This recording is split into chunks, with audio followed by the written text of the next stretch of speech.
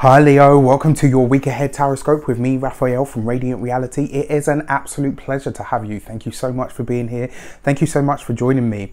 If you haven't already, please don't forget to like, share and hit that subscribe button if you should so choose. If you are already a continued subby, thank you so much for all of your support. You know I truly appreciate it. With that said, if you would like to book a personal tarot reading with me, you can do so on the website address below. And if you, before we start, as always, I would like to bless all of my decks of cards with all forms of love, light, peace, prosperity and abundance, and I pray that the messages that come through are ultimately clear and concise and they help you, or should I say us, on our path to our highest vibrational good.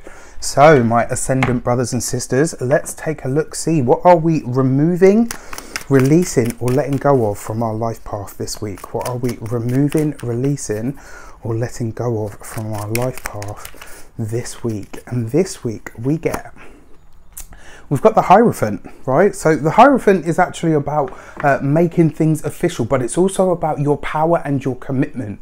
So when you're letting go of the Hierophant, what does this mean? It basically means that you are letting go of an old structure or an old paradigm.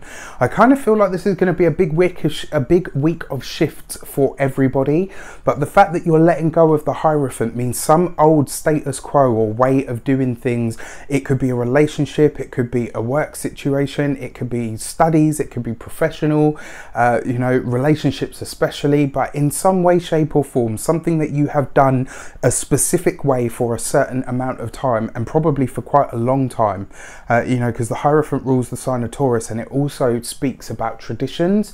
So these tend to be things that we've done for a long time, or a paradigm that we have lived for a long time. The fact that we're letting this go this week means that there is a big shift on the horizon.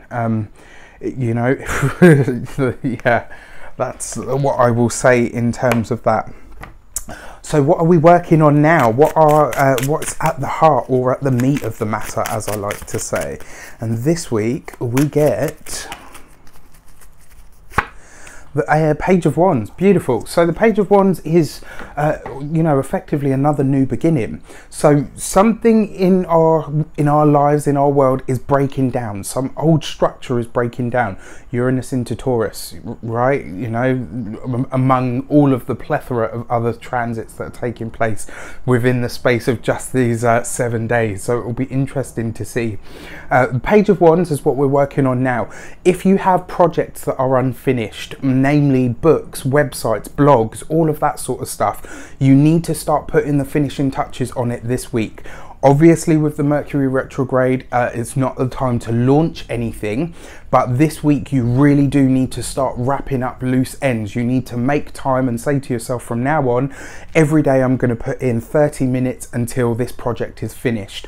The reason I say that is because the Page of Wands is very often creative endeavors, and sometimes it can represent spontaneous travel, or and you know, it can also represent, because the pages and the aces are very similar, they always bring some kind of new energy or message in for us.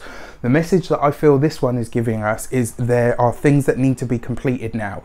There are things that need to be wrapped up, and actually I feel this for myself now that I start to think about it, because there are a couple of things that I could, well, not even could, there are a couple of things that I really should start to wrap up. So yeah, this week, if you are planning a trip, if you have any, you know, travel plans, if there are things like that, this is the week where you really need to start looking at them and finalizing them, you know, and especially for those of you that are writers, performing artists especially, you know, even if you're in an academic sector or even in your professional sector, whatever project, work and yeah, project work, all, you know, those kind of things that you have really do this week need your attention. You need to refocus yourself, rededicate yourself to your goal, and make sure that you have a plan in place to get yourself from where you are now to where you want to be, which is to see those projects come to light or to be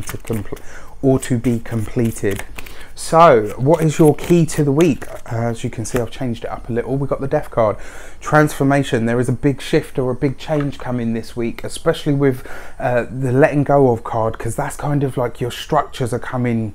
You know, Uranus is going into Taurus, which is going to shake your structures, and this is all to do with your career. If you are a Leo, Uranus is moving into your 10th house, especially if you're an ascendant Leo. So in some way, shape or form, there is a brand new paradigm coming to you. The Death card is always about transformation or transition of some kind. The fact that it falls as the key to the week means that that's going to be the buzzword for this week. You are going to have to roll with the punches. You're going to have to be open and ready to receive everything that comes at you. You're going to have to be nimble on your feet. Unfortunately, even as a fixed sign, you know, and I mean, I have my sun in Aquarius and my ascendant in Leo, so I got a lot of fixed energy.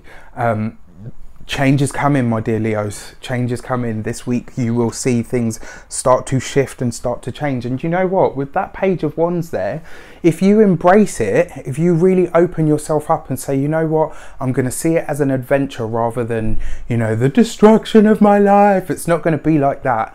But there are definitely shifts and transitions coming. So get on board and buckle the frig up. I wish you an abundance of all of that good stuff. Have an amazing week. Let me know how it goes for you in the comments. Take care, and I will see you very soon.